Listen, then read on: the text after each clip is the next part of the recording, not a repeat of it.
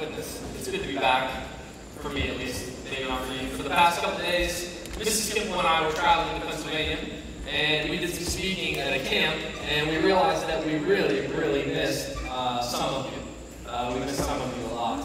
For those of you who are new, we want to know that this is a place where you can be welcome. And over the course of the year, we're going to discuss some different things throughout Scripture in the hopes that God would reveal Himself to you and that you would feel connected and welcome here. What I've done is, at a point in time not too far ago, I was new here as well.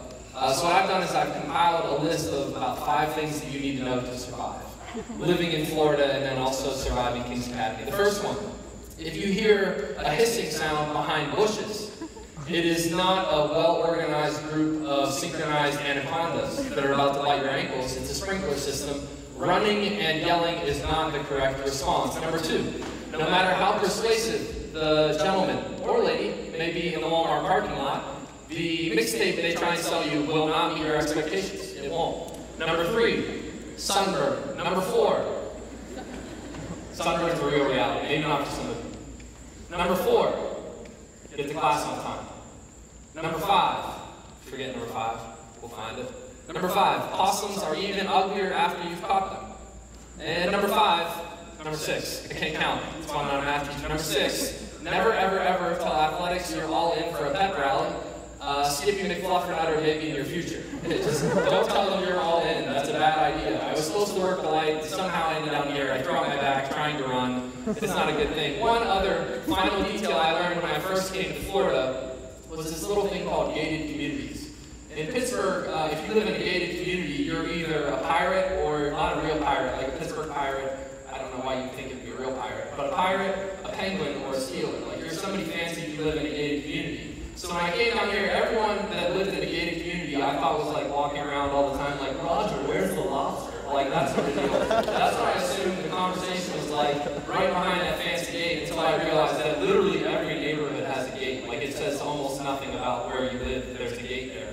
We live where there's a gate, and half the time you could literally just push it and it would open. But I always imagined what it would be like to live behind the gated community. And one time, I was a youth pastor just down the road, and a student texted me and said, hey, I need a ride to youth group. I live in such and such a neighborhood. So they told me a certain neighborhood, and I thought, all right, I can do this. I didn't know there was a gate at first. I pulled around the corner, and I saw there was a gate there. At first, you know where this story's going to go. At first, the gate was wide open. And so what I thought was, oh, they're welcoming to all people. So what I'll do is I'll just floor it, full speed. I'll floor it full speed, and then the gate will stay open, and I'll pop up like, Roger, where's the lobster, Roger? That's what I thought was going to happen. So I floored it right past the guard gate, guard shack. It's not a shack, it's actually a pretty nice building. And I floored it. And I was like a good decent ways away, and I saw the gate start to close. And I thought, oh no. It closes. I slam on my brakes. And I'm like, all right, I am without options.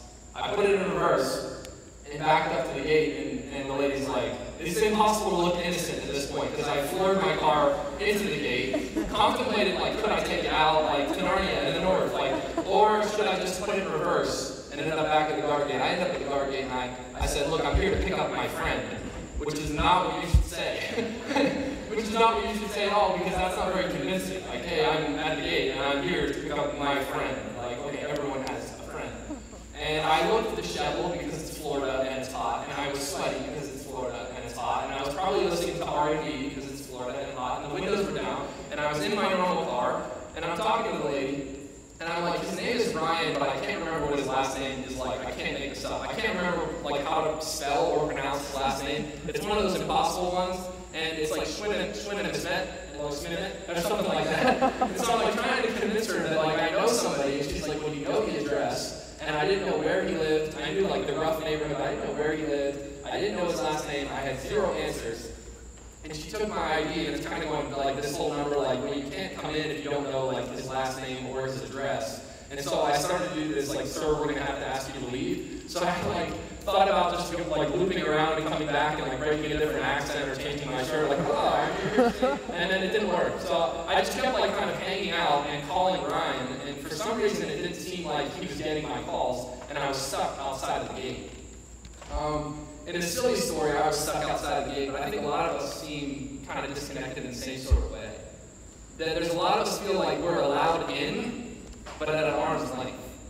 Like you're allowed in somewhere, but you're technically kept outside. You know what it feels like to be lonely in a very real sense. And some of us say, all right, Kimpel, if I don't feel lonely, this message doesn't apply to me. But there's something deep within us that feels like something's gotten inside of the control system and messed with the way we're designed to function. There's something inside of every single one of us, whether we believe in God or not, it feels like we've been accepted, but somehow we're still held at a distance.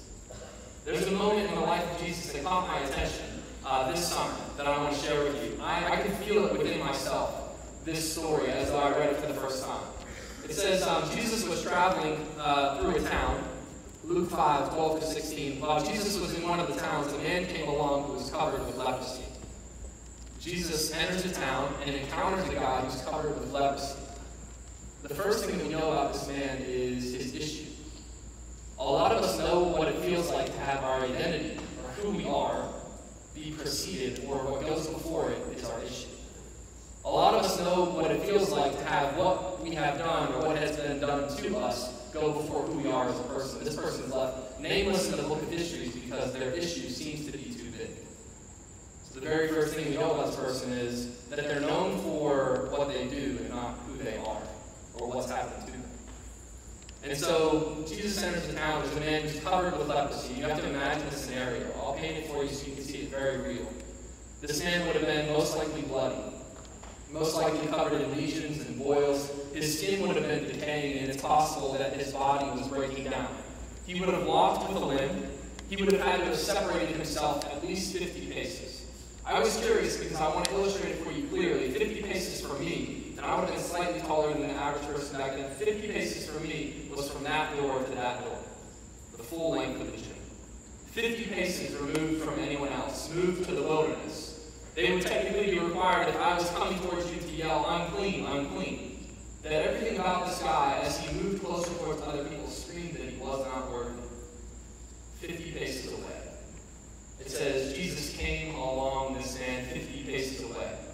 In addition, not only was he required to be that far away, he was also required to cover his face. And so, to hide his deformity, his disease, his blood, the mess that was his condition, he was required to put a screen over his face. I think we know what that feels like too. Instagram, everything has not created the idea of filtering who you really are. It's long ago that they were required to cover up who they were. God has a hard time blessing the person you pretend to be. So the man walks and he's got his face covered. We think, imagine it's 50 paces he's required to keep distance from someone else. And he makes his way closer to Jesus. And we get into verse 13, right, that second half of verse 12, which says, he came to a man with leprosy, and when he saw Jesus, he fell on his face to the ground and begged him. Notice this man makes his way 50 steps. What would it have been like if you were in the crowd? You know this man is not supposed to be near everybody else. And he has to make 50 steps. Let's imagine it's from this door to Mr. Cola. 50 steps. If I stay there, I will die. If I make it to this Jesus who may be able to heal me, maybe I'll make it. He makes the steps 50, 49, 48, 47, all the way down, and he keeps walking. And the scenario I imagine is the closer he gets to Jesus, the more willing people are to push away from him. Because the more honest you are about your situation, the more people will spread away, and the more you will find our understanding of God is that he steps closer to you, but not farther away. So he continues walking closer, and almost to clarify that everyone else is far away, this man fully acknowledges this is his life and death scenario. For if Jesus can't do anything for him, they are required by law to kill him. Imagine him yelling, unclean, unclean. He can't even walk right, because his legs have stopped functioning like they were supposed to, but he's making his way. He makes his way, and there's no doubt in his life that he is no longer living, he is just existing until he gets to Jesus. It's hard for us sometimes to receive what God gives us because we're convinced we already have it. It's hard for us to receive from God what he offers us because I think I already possess it. God comes to us and he says, I'm going to give you hope and peace. You say, what hope and peace do I need? I have it already. When God offers us life, sometimes we say, I'm not interested because I have my own. The reality that we see in this person as he makes his way to Jesus is that he knew he was not living but merely existing. The biggest step in your journey this year may be realizing that without God, you are merely existing and not living. So this man makes his way to Jesus and he asks a fundamental question in the form of a statement, but we have all asked this question. He falls on his face and he asks us he makes a statement, Lord, if you are willing, you can make me clean. It should be up there, Lord, if you are willing, you can make me clean. What is he asking? He's standing there and he says, I have nothing to offer you. Everyone has seen me to be unworthy and undeserving. I will die if you don't do anything for me, if you are willing. He is not asking if God is able to. He's asking if God wants to. A lot of us have asked that question. If God truly existed, he would have done something in my life to make his presence very clear. It's the same question. God, if you really cared, if you really existed, you would have done something for my condition. And this man, with his face in the ground, stands apparently within arm's distance of Jesus. And I'm so excited to introduce you to what Jesus says to him next. It says that he looked down at the man, and we find my spot. Jesus reached out his hand and touched the man. I am willing, he said, be clean. Before Jesus spoke to him, he was willing to touch him. Did the man who was sick with leprosy, did he ask to be touched? No. Jesus was willing to do something that showed that he was in the same position as this man, 50 steps. He asked to be clean. He did not ask to be touched. Think about all the times in Scripture where Jesus does miracles, but he doesn't touch someone. Like he speaks to someone and then something happens. Or he's able to perform a miracle through some means besides touching, but for some moment, God in Jesus chose to make it very clear that he was going to touch this man.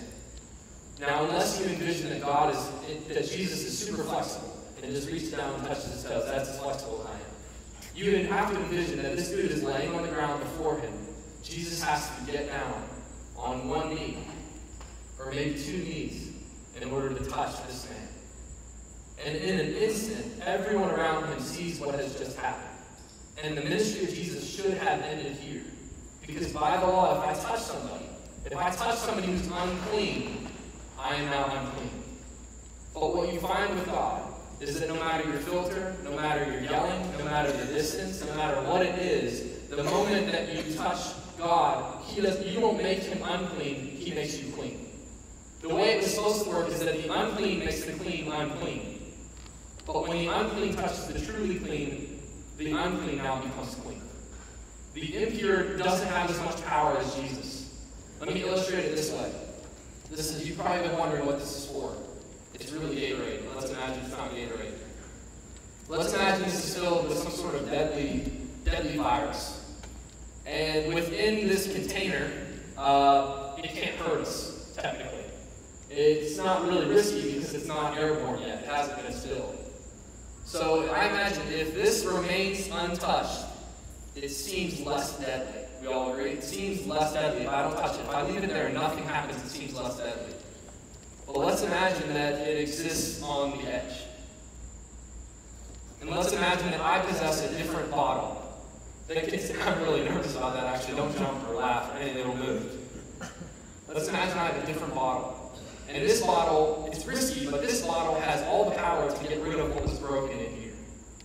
Now the decision has to be made. What do? Do I leave it untouched, still containing death? Or am I willing to risk my reputation and the safety of us all and open up the bottle to cleanse it? I contain all the power. I have to choose what to do with the death that's inside. So what happens is Jesus, in a very willing way, bends down physically and also spiritually to pick up a man. Your teachers would know what this feels like. To have a God who is willing to get low to pick you up. So he reaches down, and we're back in this moment. Notice he's willing to touch him before he speaks at him or to him. So he's got his hand on the man, and it says immediately the leprosy left him. There's miracles that take Jesus like 3-4 rounds. There's miracles where he doesn't have to touch him. And there's miracles that aren't as definitive, but this one is for everyone to see. Remember the group that's separated so the man can walk across those 50 paces. Now they're seeing that what he has done has changed everything? Can I speak to a fear right now? Or can I speak to a reality? And in this room, dozens of you don't believe that anything supernatural exists. Hundreds of you. And so the idea that I just said leprosy stopped because a man touched somebody, that doesn't make sense in your worldview. Can I say you are welcome, and this book is written to you? Luke is the author of this book, wrote to a man named Theophilus. He says, many have taken to give an account of what Jesus has done, that you may believe, and I am doing the same, that what you have heard you may have certainty about. Do you know that the Bible is written to people who doubt? Who were found on the cusp of not believing? And for some reason, Luke chooses to include this story because something powerful happens in this moment. It says, immediately the leprosy left him. He walked 50 steps, he fell on his face, and Jesus touched him. You say, that's not my situation, though. Like, I am comfortable where I am, and I don't feel like I've ever walked 50 steps to anything to find satisfaction or peace. Every person in this room has walked 50 steps and far more in the pursuit of things they thought would make their soul whole again. I have walked 50 steps in the hopes that I would find satisfaction and peace. You have walked 50 steps in the wrong direction. You have walked 60, 70 trying to find the thing. The question is not whether or not you are walking. The question is, at the end of the day, will your walking have been worth it? Making 50 steps. It's not the quantity or the difficulty of your steps that matter. It's the direction that determines whether they're worth it or not. This man walks to Jesus, falls down, gets healed. And what Jesus says next will surprise you. It's not what I would have said, but I'm not Jesus. He says, don't tell anyone. Jesus says to the man, don't tell anyone, but go show yourself to the priest, offer the sacrifices that Moses commanded for your cleansing as a testimony to them. If you were Jesus, you just did something awesome, wouldn't you want everyone to know? Like, wouldn't you think that would help you? What would happen if he reoriented this man back to his family? The touch of Jesus, the loss of leprosy, man, he could go touch his child again, and he could go work again. Wouldn't you have wanted people to know? But if he had let everyone know, it would have been chaos. And there's a likelihood this man would not have been restored to the full completion of what God had for him. For they wouldn't have been able to clarify him as technically clean. Let me tie it back to you this way. If this man gets healed, he may or may not, if he hasn't gone to the priest, he may or may not be able to go back to his family. Because they may not know he's clean. God, when he saves you, God, when he reaches down to touch you, has your full life in mind. And he is not limited by what you see. So he says, don't go tell anybody, because they'll think that all I am trying to do is heal the disease that you think you know about. Don't go tell anybody, because I'm here to say something deeper. The way that this story ends is beautiful, and also weird. It says, don't go tell anybody, but go to the priest as a testimony to them. Yet the news about him spread all the more, so the crowds came to hear him and be healed of their sicknesses. And look what Jesus does at the end. But Jesus often withdrew to a lonely place and he prayed. You just healed somebody in a miraculous way. Would you go to the middle of nowhere, to what the Bible calls a lonely place? Other gospels call it the wilderness, but every gospel that tells this story includes that he goes away. Do you remember where our story started? With somebody who is outside the gate. Someone who is kept at arm's length. Someone who is in the wilderness. And now you have the person who stooped low and was willing to touch them, who now willingly goes to the wilderness so the person in the wilderness can come to the city. In the story, I was stuck at the gate with my friend Ryan Schmidt, whatever his last name was, and I couldn't get in. Here's what I did. I called him, and at once to see that he didn't answer, and I was getting nervous, so I did another loop. Eventually I got a hold of him, and I was like, dude, what's your address? And for some reason, it seemed like I couldn't actually communicate it. Maybe I'm not that smart. I couldn't hear what he was saying, and he communicated to the lady, and also couldn't spell his last name, so it just wasn't working. And eventually we came to the conclusion that he would have to come out to the gate with his clicker. That's just what happened. With his clicker to let me in. The truth of the Christian faith is that God would come from the inside out to take you in. I was sitting in a sweaty car that didn't belong in the neighborhood, and I didn't even know the right answer answers or the right names or anything. He was willing to come out and get me and bring me back in. When God intervenes in your life, you'll find the same thing to be true. No other religion says that God moves towards mess and takes on mess in himself so that other people can be made whole. I've talked to way too many of you to believe this is true. This is absolutely true about you, that a lot of you feel disconnected. I feel like I said at the beginning that there's something inside the control system of your life that's made you disconnected from other people and also the you were intended to be. We see in this story a beautiful picture of God who encounters another person. It takes them from the inside out and brings them in. You know, when Jesus reaches down and touches man, he answers forever and for all times, who am I willing to heal? There is nobody in the history of humanity that has appeared more broken and unworthy than this man. What he did with this bottle is highly dangerous. But the fact that he could heal changed everything. The fact that he went to the cross for you and for me proved that he was willing for all time, forever, to go from the inside out to pull us in. So the question is, are you willing? I know you could exist, but do you want to heal me? I can't say it any clearer that God wants to heal you. That God wants to connect you with those people who are around you. Right here, right now. Let me pray for us real quick, and then we'll dismiss the teachers. If there's a conversation you need to have, please stay after. We'd love to talk with you. And then we'll dismiss you to your next period. Heavenly Father, we're so grateful for your word.